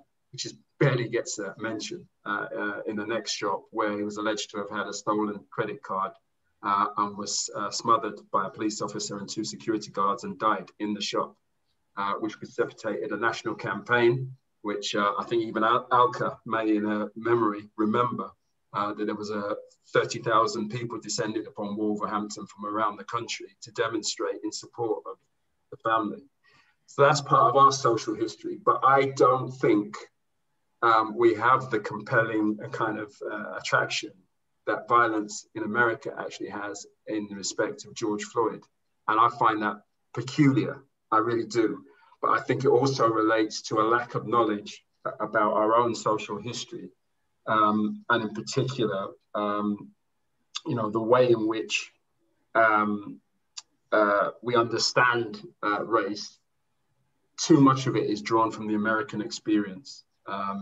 And we need to start being more thorough and more detailed in understanding what parallels and what's different between Britain and America. Because like a lot of people in this debate, I get frustrated by being lumped into the same discourse. And I think it's really problematic and we need to do better. Yeah. If I could follow up on the points that Kunle's made, another name that probably isn't that well known in the current anti-racism movement is Christopher Alder. I think that's another name where, if you were to mention it to the average anti-racism activist now in Britain, they probably haven't heard of Christopher Alder. This was a man, a Nigerian origin paratrooper, who served in the Falklands War and served his country with distinction in Northern Ireland as well. He died in a prison cell as police officers were making monkey noises in the background. Firstly, the punishments handed to those police officers were pathetic, if I'm being completely honest. I think most people who would actually read into the case would conclude that. And I do think that it offers support to Kunle's point that we're very obsessed with things that are going on in the United States, but the knowledge of things that have happened here, clear, you know, violent racist incidents that have taken place in Britain, there's not much awareness of those kind, and that was a serious case. I wonder if I suspect that the fact that he served in the British military that makes some people in the anti-racism movement a bit reluctant, if I'm being completely honest. That could be a possible dynamic. I'm just putting it out there. But I think we can't underestimate the degree to which there's almost the US racial politics, identitarian politics is being imported in the UK. And I looked with great amusement when I saw British BLM protesters shouting, "Don't shoot," at British police officers. The vast majority of British police officers aren't armed. And the vast majority also support that model of policing as well. Of course, the older case shows that there's definitely many discussions to be had in terms of how police forces, how they can strengthen public confidence within particular communities, namely communities of Black Caribbean origin, because there's particularly high levels of institutional distrust, you could say. But so really, I think the greatest, the advice that I would provide to people within the anti-racism movement is maybe focus things more at home, maybe understand your history a little bit better, end your fixation with the United States, which might be fashionable in certain circles to focus on what's going on there, but it doesn't serve the racial equality cause very well here in Britain. Yeah, I mean, I think that's a great point, Rakib. I think because, you know, whether it's American or not, the point is to combat it, to counter it with this divisiveness. I think the best resources we've got are the ones we have ourselves as citizens of, you know, Britain's society and learning more about its history, as you say. And it's quite interesting, you know, while here educators are kind of thinking about, you know, how to frame Jane Austen to take account of her colonial links. In Calcutta, there's a thriving Jane Austen society. You know, they still love her books, right? So there's that. But I think James Flaherty's point was really important, I think, about how people manage to overcome the differences that aren't that important in the end. And it is, I mean, in your case, in James's case, it was through a specific kind of effort and an environment. But actually, I think that happens in everyday life with ordinary people, as long as, and this is something that's very important that hasn't been brought in the discussion, as long as their lives are left kind of free of control, more or less, free of interference. If people are left to get along with themselves, in Britain I'm talking about, then the whole history shows, the historic development, the social progress in Britain shows that, you know, there will be instances where people say the wrong thing, where people might be thinking wrong things, people might be thinking insulting things, but that at the same time, people are multifaceted. And if they're allowed to be themselves, they overcome them, right? They just get on with living together. And, you know, my own family anecdote is a real example of this, which is, you know, when my mum and dad first moved, they bought their first house in a white suburb. The owners said they'd been told by the neighbours not to sell to, you know, Pakistan, you know, the insulting word for Indian people, and but the owners were so kind of repulsed by what the neighbours were saying that they sold it to mum and dad, you know, even though they had other offers. And the neighbours at first were a bit frosty, but my mum soon had another baby and they weren't very rich. She was washing the nappies and hanging them out on the line. And the neighbours who were a bit wealthier were appalled to see her having to wash these poopy nappies by hand, you know, and they just said, oh, pass them over. And she did. So the white neighbour who was racist was washing my sister's poopy nappies. And, you know, they never became best friends, but they became neighbours, right? They tolerated and tolerable neighbours. And I think there's nothing wrong with that more limited aim. You know, we don't have to love each other. We don't have to respect each other and continually show each other that we adore each other's culture and food and everything. As long as you just kind of accept people, you know, have different ways of doing things, but generally there's a common ground in that we're all living and trying to live the best way we can. But there's a lot of things happening outside the race discussion that are interfering with that and that are not helping, you know, that are not helping that. That's fantastic. We've got 10 minutes left, right? And given that this debate and the early debate was in many ways predicated and based around the CRED report, let's use that as our anchor. So so the final kind of question thrown up then is one. I think the government needs to respond to the CRED report at some point. So what would the panel suggest the government do? Maybe nothing, maybe something. But what would the panel suggest the government do in response to the CRED report? And if we can try and keep good timing on this, and we'll end at 8 o'clock, that'd be fantastic.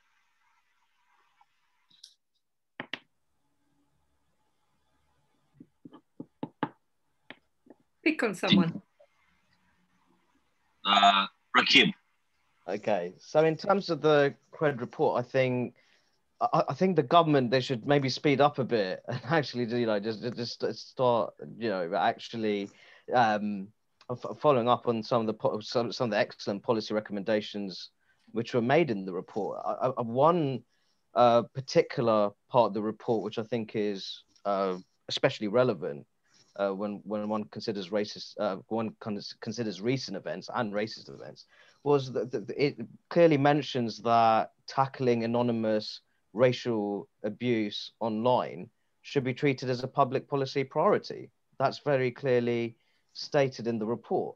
And I think it just shows the level of intellectual dishonesty, to be honest, that people have said that this report essentially denies the existence of racism in the UK. I remember very clearly, it actually describes racism as a real force. It remains a real force in the UK. And one of its recommendations is that combating anonymous racial abuse in the online space on social media platforms, that should actually be treated as a public policy priority. So I think that there are many recommendations in the report which would help to create a more meritocratic society. I think that's very much in keeping with our just sort of collective sense of fair play. And I do think that strengthening equality of opportunity, especially when it comes to employment opportunities, I think that's really something that we should work on. I think that's something that could do with improvement. And there are a number of reports which have showed that I think the McGregor-Smith report review clearly stated that not only this is the morally right thing to do, that the country, if it actually has a more meritocratic society where talents and skills are really matched properly to positions which exist in the economy, that's actually going to generate that's going to generate greater economic growth. So it's not only the morally right thing to do, it'll actually be economically beneficial for the country if we move into that direction. So all in all, I think that it's time for the government to really step up. There's a lot of talk about culture wars and all the rest of it. I'm not underestimating the importance of that, but I think people ultimately want to see meaningful policy change, and they can see over time those outcomes. That's great. So we've got about a minute and a half each. All right, just for me personally, of all the, I know the CRED report bunched up its recommendations into groups. For me, the most important one was the push to increase inclusivity. I think that's the key thing we need to do. If we going briefly back to James's question about the military, basically what James was talking about was unity. It was talking about a collective sense of belonging and ownership and being involved in a same communal aggregate or whatever you like. And this drive for inclusivity, having everybody feel that they're part of our community, our nation, whatever kind of constituent factor you want to create, that's essential to kind of seeing the kind of equal fair society that we've all talked about. And briefly just going on from that as well, I think, this is controversial, I think diversity, obviously diversity is a good thing, but I think in a political sense, it's been a bit of a distraction. Diversity, in a sense, what is something diverse? Diversity is putting different people together. It's kind of been emphasizing what differentiates us rather than what unifies us. Yes, let's have diversity, let's have a push towards diversity, but let's recognize that diversity is not the be all and end all. It's a means to an end. The end is inclusivity. There's no point having diversity if people don't feel included, if you just have lots of different silos with no kind of sense of unity amongst them. So for me, the key recommendation or group of recommendations was about this push to increase inclusivity. That's the key thing I think the government should lead with.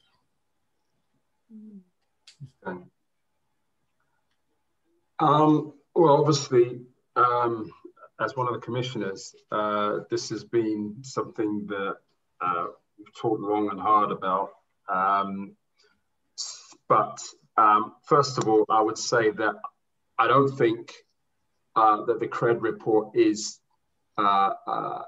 perfect. There are parts of it that I would have disagreements with, even though I was part of the journey of creating it. My view is really, I think I'd agree with Rakib in the sense that I think that the big problem area is the one of employment. And I think that we need to be creative in our thinking in looking at that. The report points to the fact that for younger generations, pay gaps are being reduced. And I think that's to be welcomed and celebrated. But I think for older layers, there are still disparities that do actually link to the experience of racism in the workforce. And so I think making some of the initiatives, I mean, Rakib talked about blind applications. I think we have to be experimental. And even those on the left need to loosen up a bit and be prepared to experiment and see what works, because you know, that hamster wheel that people talked about earlier is still rolling, and we should never, even though we might be critical of the Runnymede report, get to a point of dogma where we exclude everything that's in that report as being, you know, wrong, because it's not. There are issues in the report that it touches upon in terms of civil society, for example, voting rights, which actually I have a lot of time for. So for me, what comes out of CRED then is a change in the labour market and in labour market politics that I think would be most welcome. Okay, very quickly then I'll just say about my area, education, which is that what I would really, really love to see is a shift away from the whole discourse of education as effective, because that's nearly always a kind of prefix before some instrumental aim. And I would prefer to see education discussed more into the sense of a intellectual and ethical and aesthetic re-enlightenment. And I think we should be thinking very much about what goes into the curriculum in terms of the knowledge that goes in, and also how that is taught and the kind of school behaviours that can model and encourage tolerance, kindness, and equality. That's fantastic. We're bang on time, 8 o'clock. I would like to say I've learned a lot from this. It's been so intellectually stimulating. I can't really clap on these things, can we? But I would like to thank our 4 panelists, Rakib, Alka, Ike, and Kunle. Absolutely brilliant discussion. And to remind our listeners to please check out Don't Divide Us. It's don'tdivideus.com, or you can follow Don't Divide Us on Twitter as well. So please do check that out. So thank you all so much. I hope this is, we have more of these going forward. And I'd like to thank the panelists and our listeners for their stimulating questions. I know we couldn't get to all the questions, but please do join us again for future events. So thank you all so much. Thank you so much.